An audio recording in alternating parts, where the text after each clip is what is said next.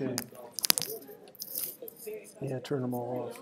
Students, I'd like to begin lecture, and I'd like to draw your attention to this video in YouTube. It's in my area of YouTube under the demonstrations playlist. You're going to have some homework and some exam questions related to this video. We're going to talk about the spectrum of hydrogen at the end of class today. So I just want to show you this before we got into the regular part of lecture. Also, I'd like to also point out, can you do the schedule, SSG schedule page? Oh, yeah. Can you do that? I want to show you, okay, now here's our home page in web courses, and the SSG schedule page, the link is up at the top. Go ahead and click that. And here's what it looks like right now. A couple nerds for the picture at the top. Right below that, go ahead to where it says signups link. Okay, the signups link is going to be right there below the photograph. And I'm going to activate that tonight at 9 p.m. I was thinking 8 p.m., but it's going to be 9 p.m. And I want you to move really fast because all the seats might be taken by 9:05. It's like a real buffalo stampede in there. Okay. Now I've got this set up so that you can look at different students. Now these guys here at the top of the list don't have their, well, not yet. I haven't typed it in yet. I think I've got them now. Camille and Joseph and Mivosh, their time and place. We'll get that in there. Go ahead down towards the bottom now. Here's Friday. Ashley's going to be doing a session tomorrow. Probably some other students. And then we've got some Saturdays. There's Christiana. And then we've got a Sunday session, Javier. And we've got a couple Mondays, and that I'll be filling in all the Fridays, Saturdays, Sundays, and Mondays. And you'll be able to look at this. Go back up to the top, and if you click on the Sunday icon, if you click the Sunday icon, it'll take you to the part of the list where you can look at all the Sundays. Go back up to the top. That's good. All right. So, anyways, go ahead and take a look at that. And I highly recommend that you, can you switch to presentation now? I highly recommend that you look at the schedule page starting this afternoon. I'm going to do the YouTubes of today's lectures, and then right after that, I'm going to start putting the rest of the schedule together. You saw 4 or 5 students in there that have their time and place. And we just got a bunch more up here. We got a couple dozen. And we've had a couple students say, no, Dr. B, I can't squeeze it into my schedule. And that's fine too. But we're going to have a good number of special study groups running. And but we don't have enough for everybody. So give it your best shot. Try to get in there at 9 and see what the chips fall where they may. And basically what you're going to do is go to that link. And you're going to click into the signups page through that link. And then once you're on the signups page, you'll see all the different groups. And all you got to do is click the word that says join, and everything will be good. All right? Questions about that? Yes, Taylor. Do you know if it'll work properly if you on the app instead of a computer? Ooh. The question is, will it work properly on the app? Do you know if that's? It probably should. Darian is. I don't use the app. So I Except for the signups app. I use signups through email. All right. If it doesn't work on the app, just go to web courses and whatever browser you use, and it should work on that. Yeah. Yeah, that's right. So it should work in Safari or something like that. Another question?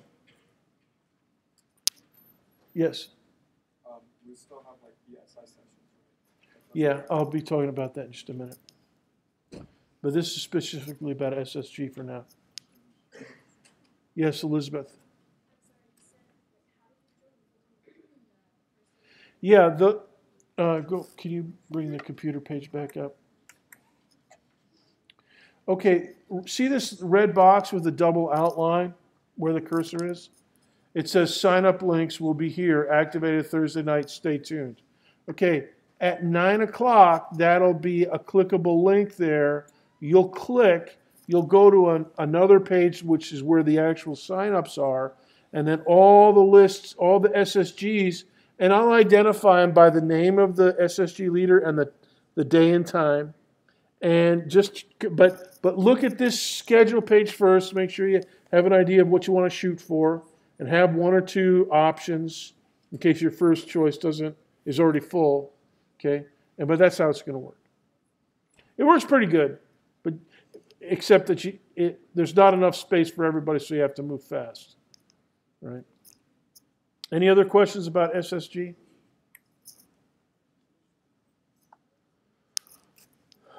Okay, switch back to laptop. Thank you. All right. I have an announcement concerning Passover, and I know that there's a few students, probably in this class, that are going to be celebrating Passover next week. And if you have to be absent from exam 3, I want you to contact me. Come up at the end of class today, and then I'll talk to you for a minute. Or alternatively, contact me directly through WebCourse's inbox messaging, and because that's confidential, it's private. And we'll try to coordinate on the excused absence. And just so you know, I usually double check Passover and Good Friday and stuff like that for my exam schedule so that there's no conflict, but I forgot to do that this semester. So inadvertently I put exam 3 in the middle of Passover. Usually I don't do that. So anyways, I apologize, but we're gonna work at your excused absence, but I got to talk to you about it. So talk to me at the end of class for just a minute, and then in inbox messaging. Okay, questions about that?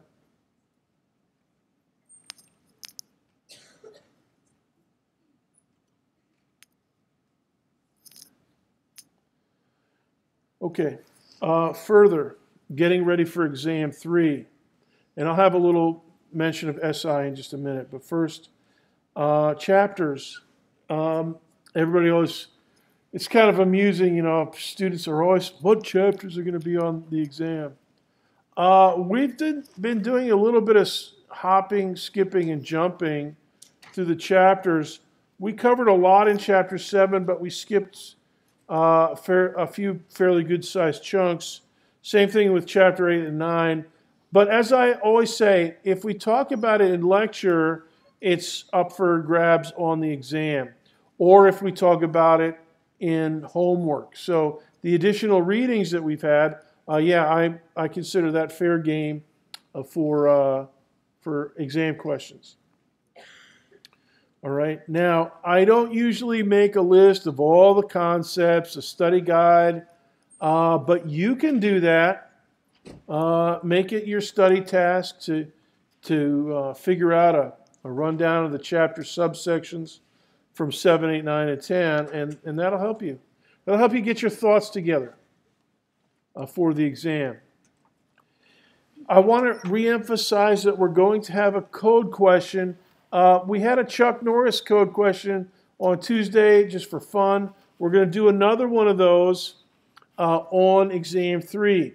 And it will be a scientific code question. It won't be a screwing around Chuck Norris fact type question. So you'll be answering some serious physics thinking with that. We've talked about that already. So bring your iClicker. Here's the other things that you need to bring, just to review. Raspberry colored Scantron with the UCF Pegasus logo. Number 2 pencil and a good eraser. By the way, I am going to,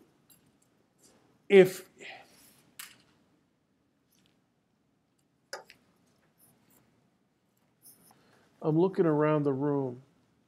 There was a student on exam 2 that had about 17 dots that were so faint they couldn't be read by the computer. We had to go back and dig at it, everything and grade it by hand. Make sure that you have a good pencil and don't bubble in too faintly. Good eraser, bring your calculator, and of course bring your iClicker. And then we'll have code question and calculations as usual. All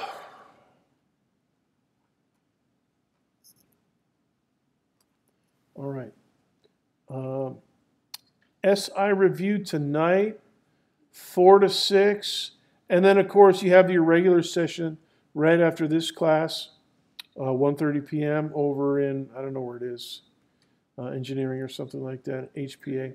Wherever it is on Thursdays, you're going to have that plus the special 2-hour review tonight. And as I always like to emphasize, the more interaction that you can have with me, with Darian, with Caroline, and Caroline has office hours Friday. What are they, 1:30?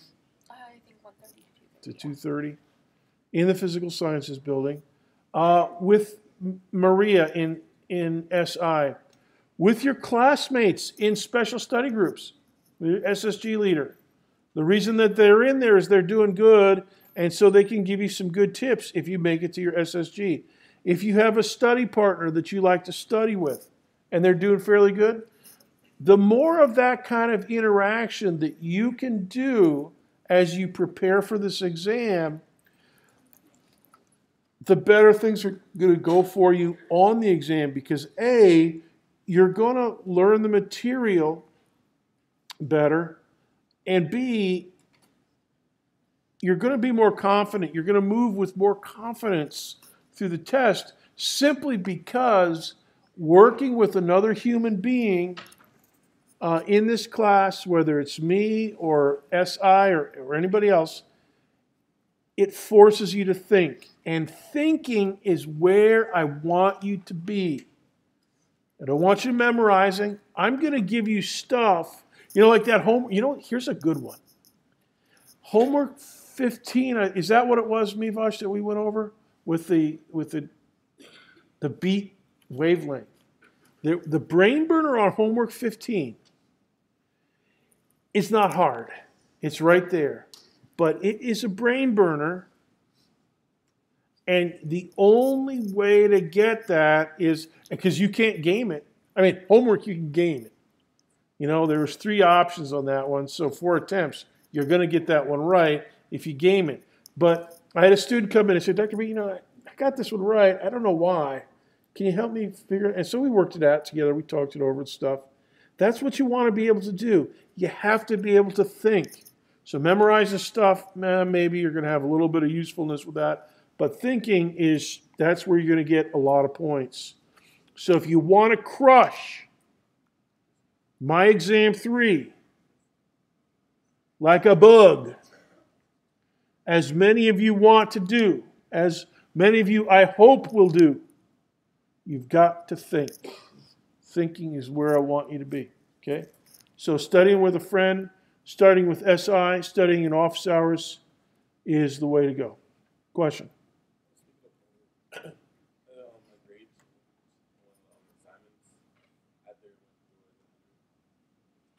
Repeat?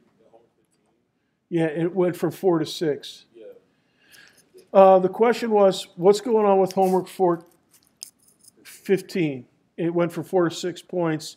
And it has some little, I don't know what you guys see. That's part of the problem I have.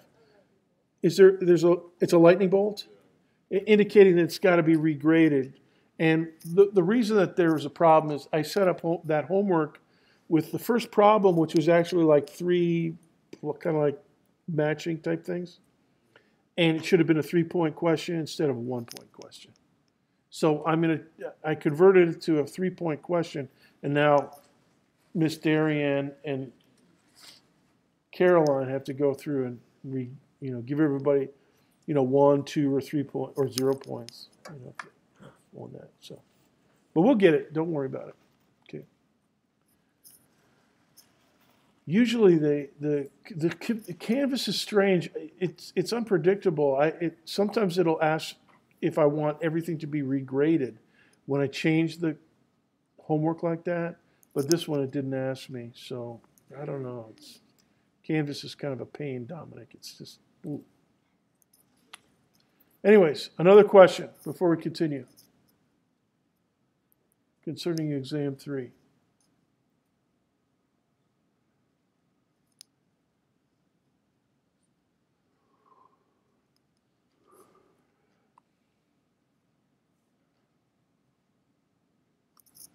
You can give that to Darian. Okay, let's keep going.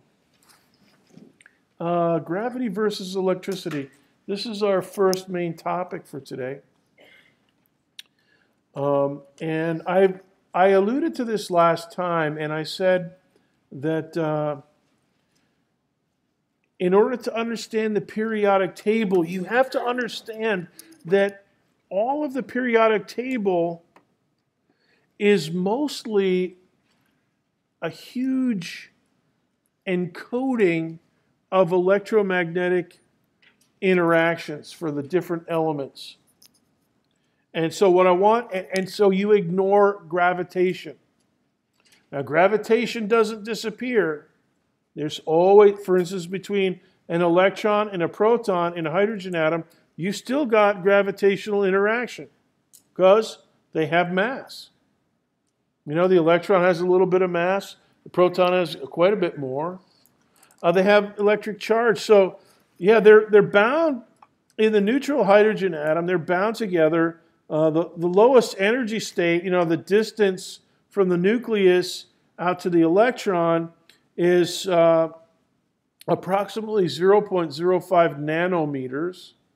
That's 5 times 10 to the minus 11 meters. Now, don't worry about memorizing that. That's something that if I was going to ask you to use it and think with it, I would put it on the cover page. I might put it on the cover page, but I probably won't. But don't worry about measuring that. What we're going to do is try to compare the interactions. So gravitationally, each object has mass. Now, I made my diagram in the lower right where I'm talking about, or I'm focusing on the gravitational interaction. I made the electron and the proton both gray colored because you know that saying, all cats are gray at night? Well, gravitationally speaking, every kilogram is gray. There's no plus or minus kilograms. There's only kilograms. And they all attract. Now, I have color for the upper left diagram where I mentioned the Coulomb interaction because the Coulomb interaction admits repulsion and attraction because there are two charges. And they're important to know. It's important to distinguish between the two. Because what the electron does, its acceleration, if there's any acceleration, a proton's going to get an acceleration in exactly the opposite direction. So it's just, you know, harem-scarum type situation, unless you're very, very careful. So what we're going to do is try to sort things out, and we're just going to look at the strength and see which of the interactions is stronger. All right. So that means we're going to, for instance, envision the contest between gravity and electromagnetism. And we're going to do it at a set distance of about 0.05 nanometers. But what we're going to find out is that the distance doesn't have to be specified at all. By the way, in the way that we're going to handle it, it's going to work out pretty nice.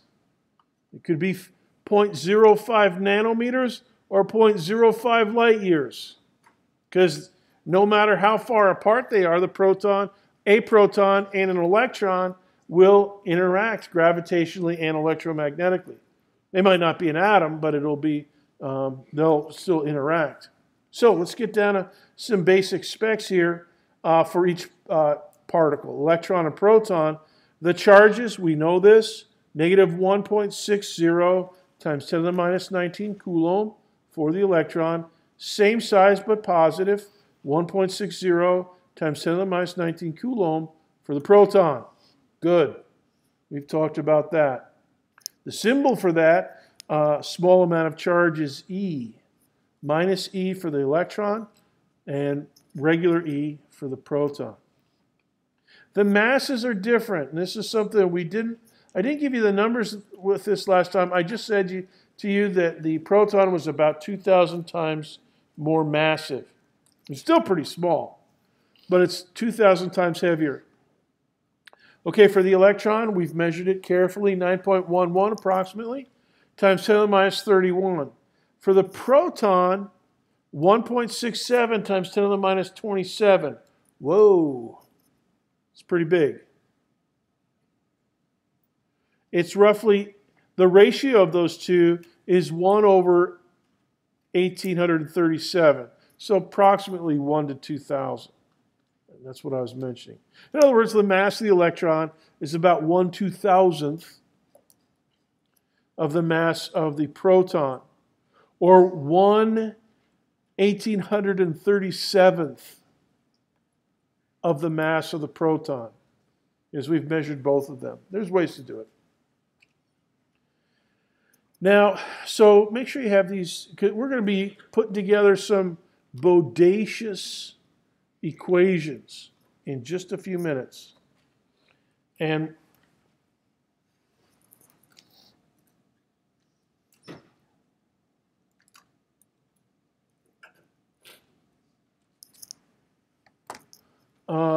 when we do that, you're going to have the right numbers in there. And I'll show you how to work it out. I've got something in mind. All right, so here's my two interaction pictures. All right? And I'm going to keep the picture up here the same. You know, the blue and the red, blue electron, red proton. And I'm keeping that sketch the same, those two objects the same size because they have the same size electric charge. Just one of them is minus. One of them is negative. But now down here, for gravitational, the masses are definitely different. So I really shouldn't be using circles of the same size. I mean, we're eventually going to let the numbers do the talking.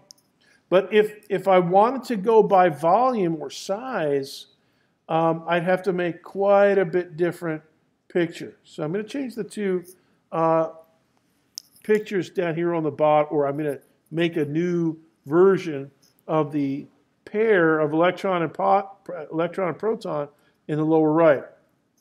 Okay, and what we do is look at the volume. The mass goes by volume, so if you have more volume, you have more mass. Right? So 1,837 times more volume means that you have 1,837 times more mass, and that the radius is about 12.25 times bigger. So the radius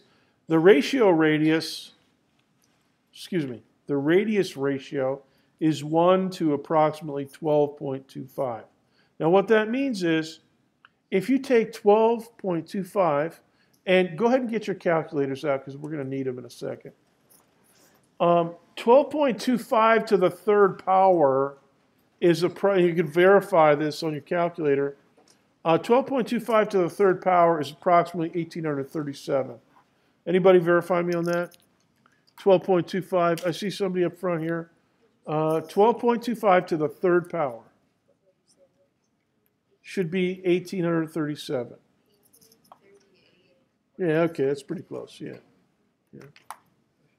All right, good. So yeah, it's gonna. So that's what I mean. So in other words, doubling the radius would give me 8 times the volume. Multiplying the radius by 12.25 would give me 1,837 times the volume, and therefore 8. So really, if I was going to make my diagram proportional to the mass, it would look like this. Whoa. Go ahead and sketch a ginormous proton somewhere on your page. And down here, there's a little teeny electron. Yeah. Dude, there it is. All right, so that's 12.25 approximately times the radius. And I made my diameters 37 and 453 pixels. So you can check that. And then if you think about it in 3 dimensions, then you know the volume of a sphere. We don't really know if the proton is a sphere or the electron is a sphere. But if you think of them as a sphere, the volume of a sphere is 4/3 times pi times the 3rd power of the radius. Okay, so. Anyway, so that's what if we made the proton proportional in size, in proportion to its mass, this is what it would look like. But we're going to let the numbers do the talking because what we're trying to do is compare the interaction strength. Right? We're going to see which interaction, well, we know it's electricity. The electromagnetic interaction is stronger. We know that.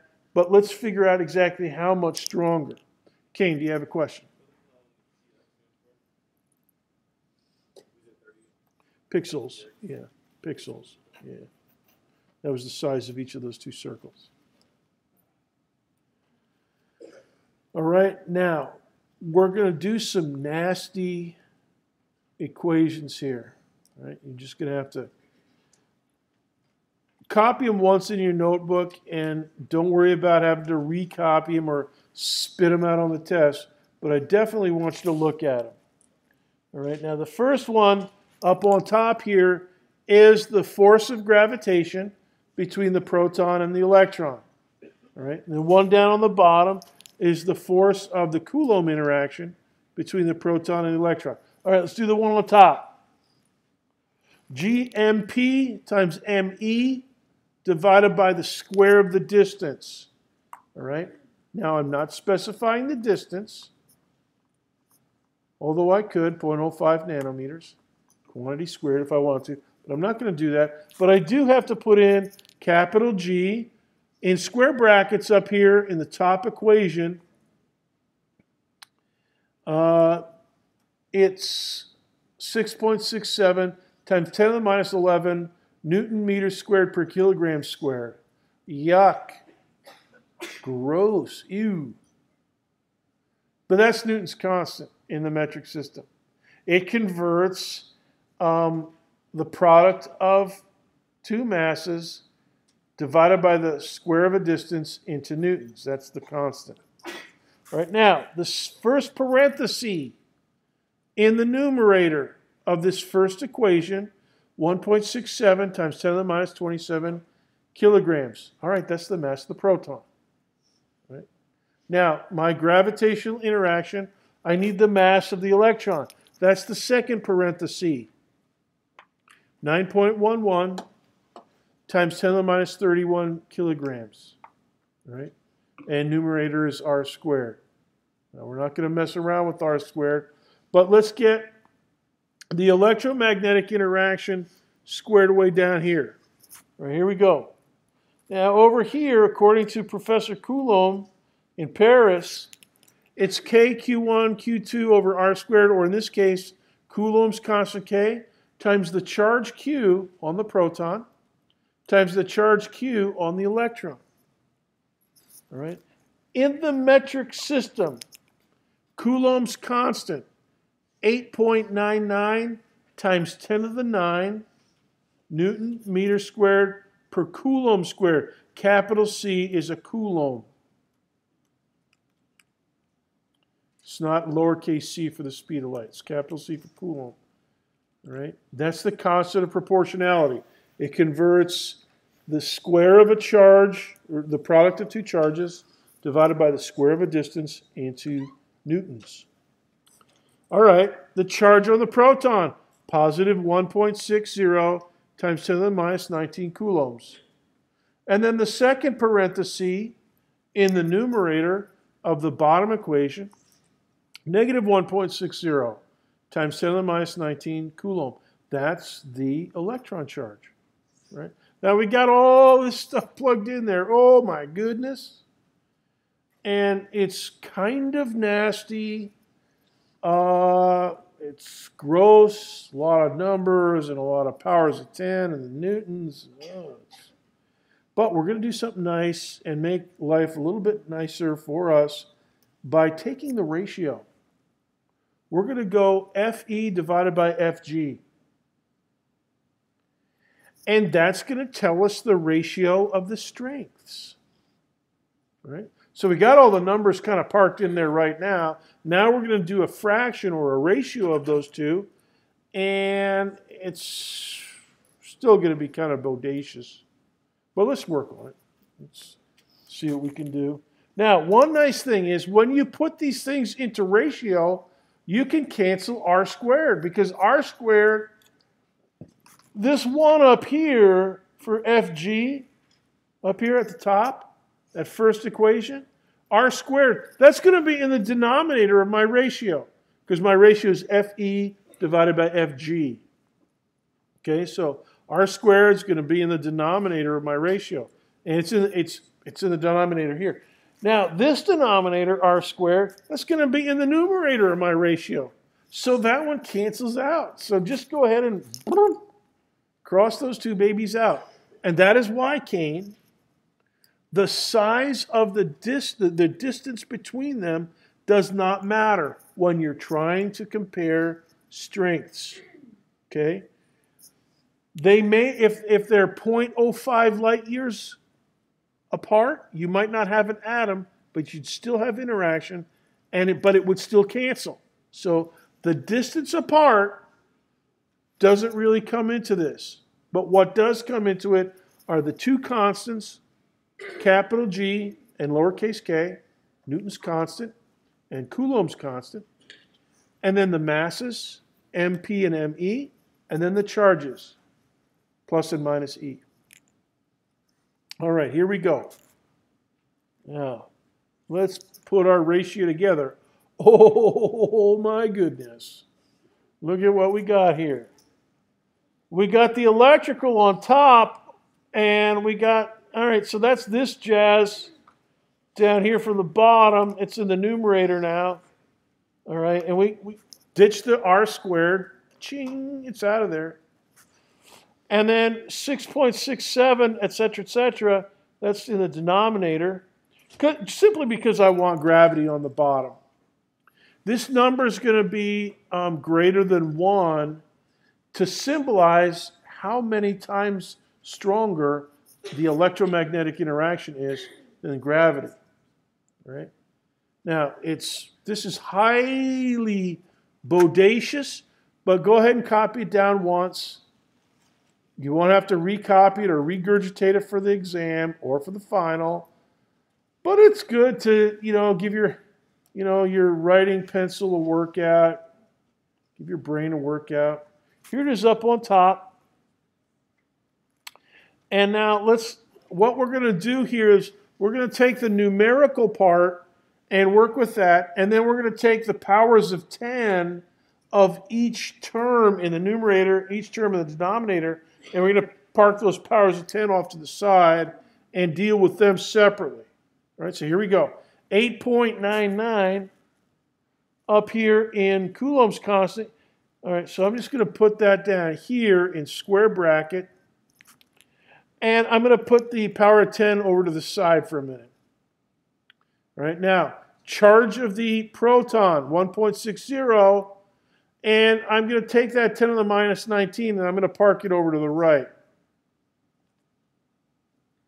And then my next numeric part, negative 1.60 from the charge of the electron, I'm going to park that in next to the other parenthesis, and I'm going to handle its power of 10 separately. Matter of fact, let's do it right now.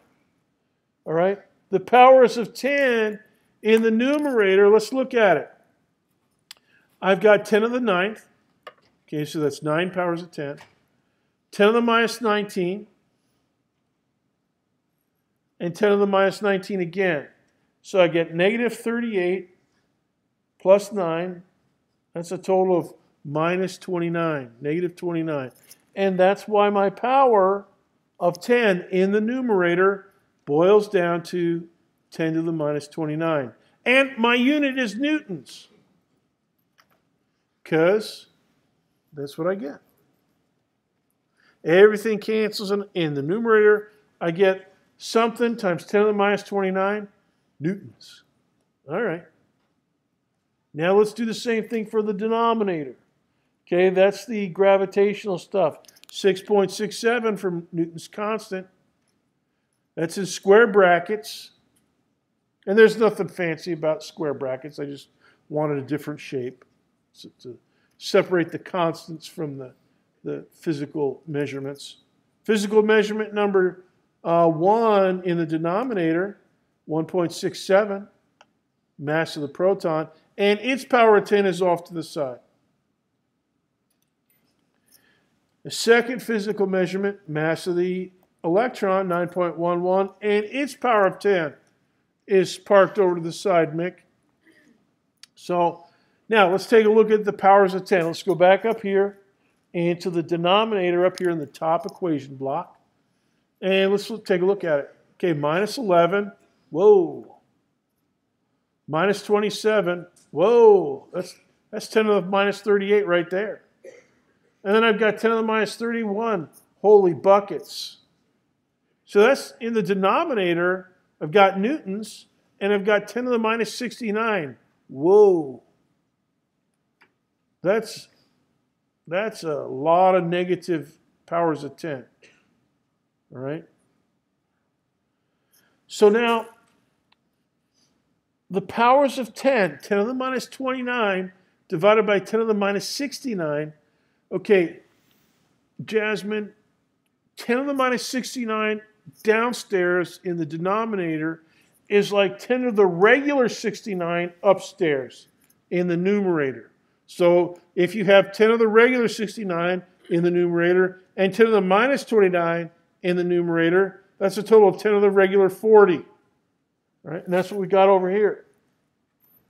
Now, the rest of you guys, you can figure out the numerator here, 8.99 times 1.6 times 1.6, negative. And hopefully verify that on your calculator. You should get a negative 23. Anybody verify me on that? Good. Okay. All right. Now, same thing on the bottom. Tackle the parentheses. 6.67, 1.67, and 9.11. Anybody verify me at 101 approximately? Good. All right. Now, we're only doing this calculation once. So don't worry about having to redo this on the test. Now, if you were in Physics 1 for engineering and science students, yeah, you'd have to do at least 1 or 2 calculations with these babies. But for us guys, no. But what I want to draw your attention to is the following. The size of this ratio, something times 10 to the 40th power. Now ignore that minus sign.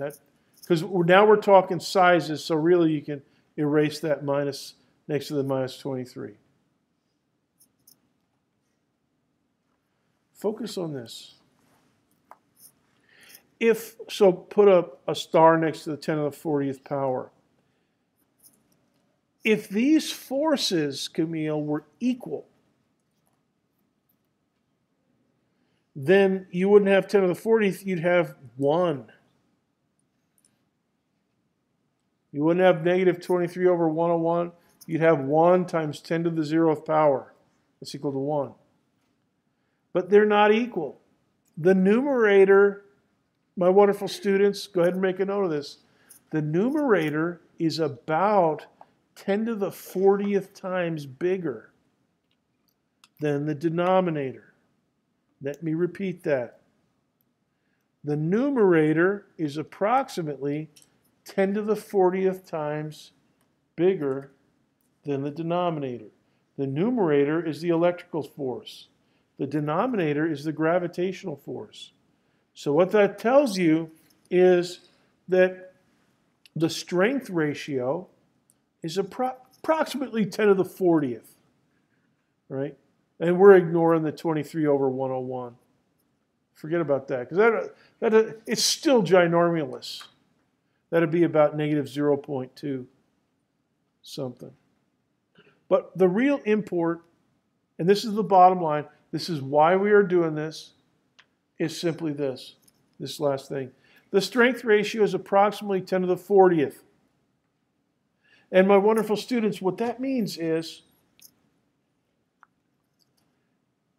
centimeter for centimeter, Newton for Newton, the electrical interaction is 10 to the 40th times bigger than the gravitational interaction. If you have both objects, if both objects are charged, even if it's proton to proton, you know, if you have two protons at 1 meter apart, the distance apart doesn't matter. You'd have a repulsion force and a gravitational interaction force, but the sizes would still be approximately 10 to the 40th. My wonderful students, I don't even know what kind of number that is. 10 to the 40th is a 1 followed by 40 zeros. So let's see. We'll see if we can count it up here. Okay. 3 zeros is 1,000. 6 is 1,000,000. 9 is 1,000,000,000. 12 is 1,000,000,000,000. 15 is a half. We're not even halfway there. 15 is a quadrillion. 18 quintillion. 21 powers of 10. A septillion. Heptillion, I guess.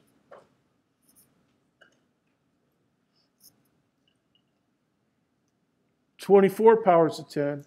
Octillion. 27 powers of 10. Ninotillion. 30 powers of 10. Tenotillion.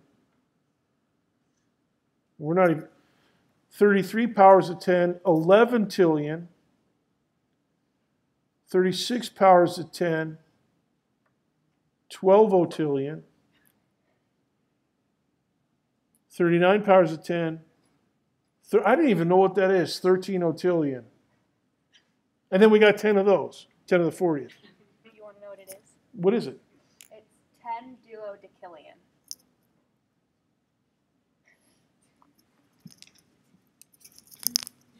Say that into the microphone.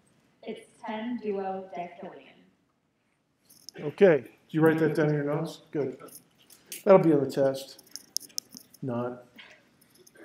Maybe I'll put that on the test and I'll put it on the cover page, just for extra excitement.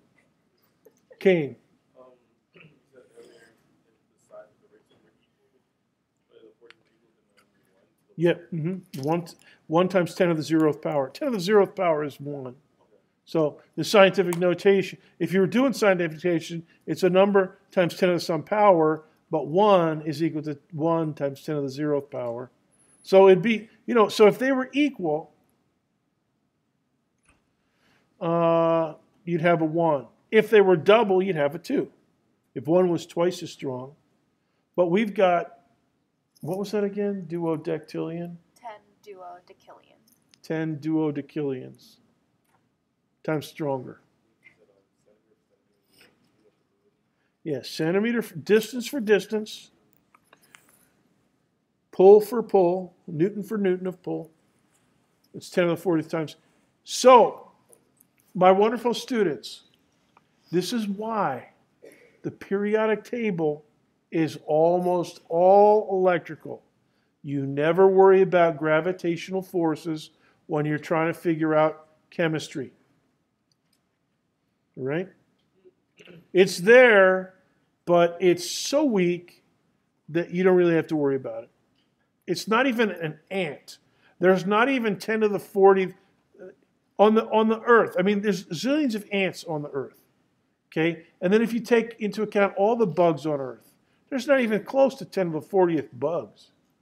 All right? In fact, in the entire history of the Earth, there's not even close to 10 to the 40th bugs. That we don't even know anything that there's ever been or ever will be 10 to the 40th of it. It's just like this enormous number. But for these two forces, That's what it is. All right, well, now let's get down to atoms and stuff. And to talk about atoms, we have to talk about volts and electron volts. Now, last time we talked about the Van de Graaff generator. Here's a picture of Benji doing a great job with his demonstration, his hair flying out into the universe.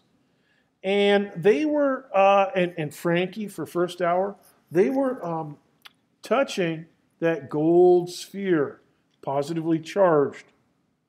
And we drew the field lines for the positive sphere, and we drew field lines for the negative sphere. And then we did a dipole. We did the field lines for a dipole. Hopefully that's in your notes. The field lines for a positive sphere move radially outward. In this picture, they would radiate outward like spokes of a wheel. But in 3 dimensions, it would be like quills of a porcupine going out equally spaced in all 3 dimensions. And that is what a positive test charge would do.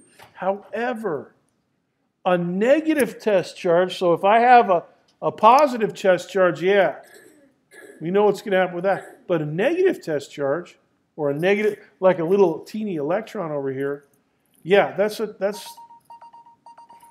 hold on a second.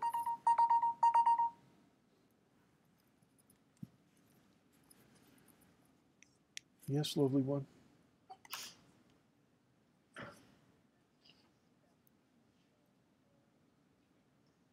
Okay. I'm in the middle of lecture. Yeah. Yeah, okay. Hey, sorry. My wife. She forgot I was in lecture. Okay. No, I don't want that. Listen to this. Siri, no, Siri, I didn't ask you anything. Your Siri's British? Yeah, I have a British voice for it. Why not? Okay, so go ahead and make a sketch here. Positively charged sphere. Field lines going out like wagon wheel spokes, radially outward. And I've got a couple circles in dashed lines around the sphere itself. So the sphere is kind of brownish yellow. There's some plus signs on it. And they're equally spaced. The field lines are equally spaced. They go straight outward. And I've got a positive red test charge and a negative blue electron parked there at 2 different levels. And we know what the small positive test charge will do. It'll move outward. Did you just see that? Look at this. Here it goes. Positive test charge. Yay. All right? It moves away. And what does that tell us about the electrical potential energy? It means that the higher EPE for the proton is closer to the sphere because it goes away from it. It gets some kinetic energy by moving away. So that means closer to the surface is higher potential energy, electrical potential energy. All right? Now, when we were talking about basketballs, it was similar. The higher up you are for the basketball, the higher the potential energy. And the minimum of potential energy was the floor, and we called that 0. It works differently for charges, though. A small negative charge is going to behave differently. Yep, time for me to sneeze. Every day at this time. It's got to be the air system. It's unbelievable. It's like clockwork. Okay, small negative charge. So here's my small negative charge out here. I'm out here on the outer circle. And what happens to it? If you let it go, ching, it moves down towards the positive charge, towards the positively charged sphere. So it moves closer to the sphere. So for the electron, higher EPE is further away from the sphere. Now this is important for us because this model, I mean, we're thinking about the Van de Graaff generator, but really you can use the same kind of a scheme to think about a positive nucleus and a bunch of electrons. Okay? And the higher EPE for an electron is going to be far away from the nucleus. So that's why we're trying to get it. Now the problem is, one of these lines is the high potential energy line. You know, the inner circle, go ahead and make a side note, it's not in the slide, but you can write this down. The inner circle, the close-in circle, is high potential energy for the proton. Yeah, the dashed circle, right outside the sphere, that's high potential energy for the proton. But the high potential energy circle for the electron is the outer one. So that's a little bit confusing. And basically it's because, unlike the gravitational interaction, there's repulsion and attraction with electromagnetic interaction. So the whole idea of electrical potential energy is a little bit confusing. And that's why we abstract away the charge for a concept called voltage. And then that's what we use for spatially defining energy states around either a positive or a negative charged sphere or any other object of any shape. We try to figure out the voltage. So volts are high near a positive sphere and lower as you move away. We use the behavior of the positive test charge, the red one, to define the field lines and to define the voltage. In your textbook, in chapter 8, there's another vocabulary word, electrostatic potential. Not electrostatic potential energy, electrostatic potential. That is another name for voltage. Now, I tend to use the word voltage, but really, I should be, in a fancy textbook with a bunch of calculus equations and stuff, and a ton of trig, you'd be using the term electrostatic potential. But we'll just call it the voltage. And so, consequently, using the abstraction of volt to abstract out the charge, we say that protons drop from higher to lower voltage. That's what they do. All right? So if they're near a positive charged sphere, the higher voltage is near the sphere, and they move away from that. If they have a negative sphere, the higher potential energy would be farther away from the sphere. So they'd move toward the sphere if it was a negative sphere. Now, positive sphere, electrons move towards higher voltage. So electrons are kind of opposite Robin. Whatever the proton does, voltage-wise, the electron does just the opposite. And that's how I think about a lot of stuff. You think about, all right, here's what the protons are doing. Here's what the positive test charge is doing. But the things in a real electrical circuit, Jihan, that actually move are the electrons. So you figure out whatever the positives are doing, and then you say to yourself, okay, what's really happening are the electrons are going to the left or moving up or whatever it happens to be. So, voltage, electrical potential energy, and voltage. Here's the relationship. A charge times a voltage is a quantity of energy. So for instance, 1 coulomb times 1 volt is 1 joule.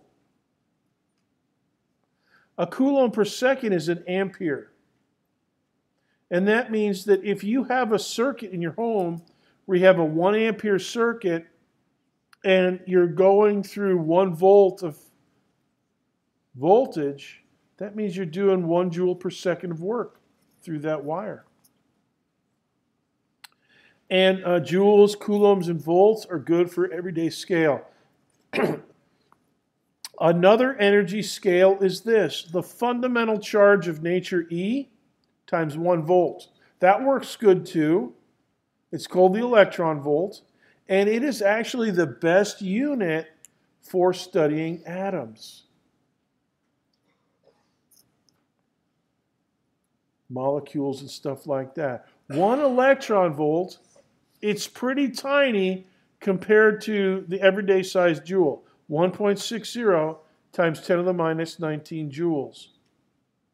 That's all right.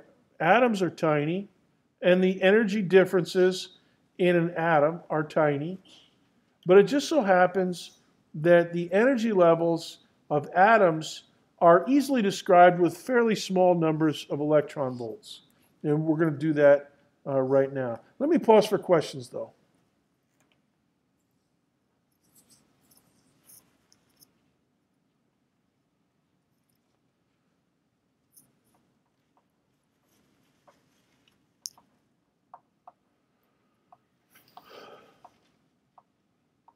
All right.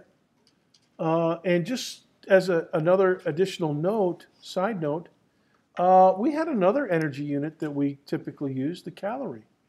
So there's different energy units, different distance units. Astronomers, they think in terms of light years, because that's how far stars are away. They don't think in terms of centimeters, although they could. Same thing with energy units. So let's talk about hydrogen. Here's a picture of a proton and an electron. And notice that I've got 4 circles circling around the proton. That's a hydrogen atom, right? And what we have found by observing the light from hydrogen, as I mentioned concerning the YouTube video, we have seen that certain specific colors are generated by a pure hydrogen lamp. So what we do is we take a small glass tube, evacuate all the air, and put a little bit of hydrogen gas in it, and then zap it with high voltage. It won't be really hot necessarily, but it will generate light, but only certain specific colors of light, as you'll see on the YouTube video. It doesn't produce all the colors of the rainbow. Now, if you look at an incandescent light source, even these lights in the top of the lecture hall, and I think even the light bulbs in the projector are incandescent. They get really hot, those things. Street lights frequently are incandescent street lights, old-fashioned ones. They'll produce something that's producing light because it's hot, like the surface of the sun, will produce all the colors of the rainbow. And that's how we get a rainbow. That's from sunlight, refracting through drops of water, form a rainbow. But we don't get that from a pure source of hydrogen that's being zapped by high voltage. We just get certain specific colors. And therefore, we have deduced that because of that, it must be true that electrons live at only certain specific orbits, and that those orbits are countable. Now, that's an important word. That's part of the quantum principle, that some things can be counted. A quantum system has something that's countable, whether it's energy, angular momentum, states. And an example of what I mean by countable and continuous, the rainbow is continuous. All the colors of the rainbow, it's one continuous blend from red, orange, yellow, green, blue, indigo, all the way to violet. That's called a continuous spectrum. The spectrum of hydrogen is a quantized spectrum. The difference being that you can count everything in the spectrum of hydrogen. You can't count the numbers in the spectrum of a rainbow. It's a continuous infinity. Even though it's a finite number of colors, we still think of it as a continuous distribution, and therefore, kind of like the distance between 2 points on a line is a finite number, but the number of points between the endpoints on a line segment is infinity. right? And that's a continuous infinity, not a countable infinity. Because EPE, electrical potential energy, is energy of position, that means that the EPE, the electrical potential energy, is restricted to certain values. And that means that the energy is quantized. Each orbit has a certain orbital energy and no other. We don't think that electrons live in between these orbital energies. Certain energies only. And that rhymes with the different certain colors of light produced by a hydrogen lamp. And here's the kicker. The electrons, because EPE is energy of position and position is quantized, certain energy levels, when an electron drops to a lower orbit, it's a very specific level of delta E. When you bump it, if you punch a hydrogen atom, with a laser or something, and you bump an electron up, it will only bump up by certain amounts of energy, the energy between any two orbits. All right, now let's take a look at the energy levels, and they come in units of electron volts. Okay, so here's my atom. And my first comment to you is this, that the energy levels, scientists agreed on over 100 years ago, that they'd consider the lowest energy level to be a negative number, and then they would increase towards smaller negatives and then to positive numbers. So the lowest level, n equals 1, and that's where my electron is parked in this diagram. The energy of that orbital level for hydrogen is negative 13.6 electron volts. For the first excited state, the n equals 2 energy level, negative 3.4 electron volts. Hey, you guys, can you verify what's 3.4 times 4? 4 times 3.4. 13.6. Not a coinkydink. Third energy level, the second excited state. See, when Darian and I were doing the demonstration with the standing waves, I was describing it in terms of excited states because I'm thinking about electrons and atoms and stuff like that, not acoustics. Anyways, second excited state, n equals 3 in the quantum organization of the hydrogen atom, negative 1.5. Can you multiply negative 1? It's actually negative 1.5 something. Negative 1.5 times 9. Yeah, negative 13.5. And actually, if you include another digit, it'd be close to negative 13.6. N equals 4. Negative 0.9. What's 0.9 times 16?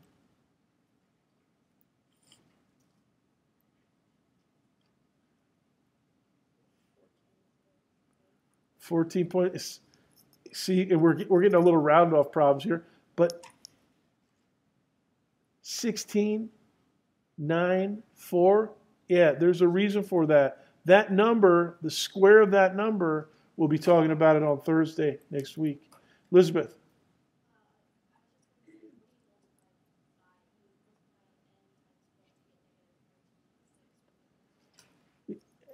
N equals 1. The number is 1. 1 squared is 1. So it's 13.6 times 1 over n squared. Yeah, and n is equal to 1. It's 1 over 1 times 13.6. So it works. It's kind of cool how it works out. I'll show you more about this next Thursday. Now put some dots. And for higher energy levels, the way that they've got this set up is that the hydrogen atom, the limit for high n, as n goes to infinity, is 0. Right? So you know, for us with the basketball example, we started with potential energy, you know, like positive 32.4 or something, and 0 at the basketball at the floor. Right? This one, we start at 0 for the highest energy level and go to a negative number, negative 13.6. And that is why we consider 13.6 to be the binding energy of the n equals 1 electron. If you're in n equals 2, first excited state, your binding energy is 3.4 electron volts. Here's another way to think about it. The ionization energy, if you want to totally evacuate the electron to ionize this hydrogen, you have to give it just a little bit more, 13.7 electron volts. If you can zap that n equals 1 electron with 13.7, you'll bust it out of the atom, and you'll have 0.1 electron volts for kinetic energy. So it'll kind of move along at, you know, a little bit of 1/2 mv squared, you know, 0.1. If you give it 14 even, you'll have 0.4 electron volts of kinetic energy, et cetera, et cetera.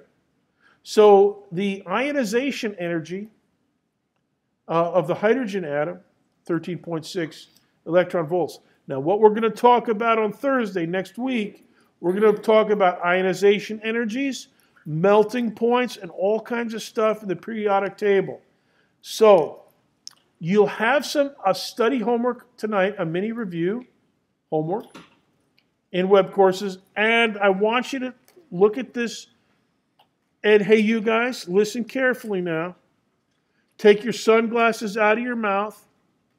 Open up your ears. I saw some guy over here with his sunglasses in his mouth. Open your ears. I'm going to ask 2 questions on exam 3 about this video. So I want you to look at it, talk with your neighbors about it, and be ready. 1 regular question and 1 bonus point question. So it might be 1 bonus point and 1 regular point. All right? And I'll see you on Thursday. Or see you on Tuesday next week. What's that?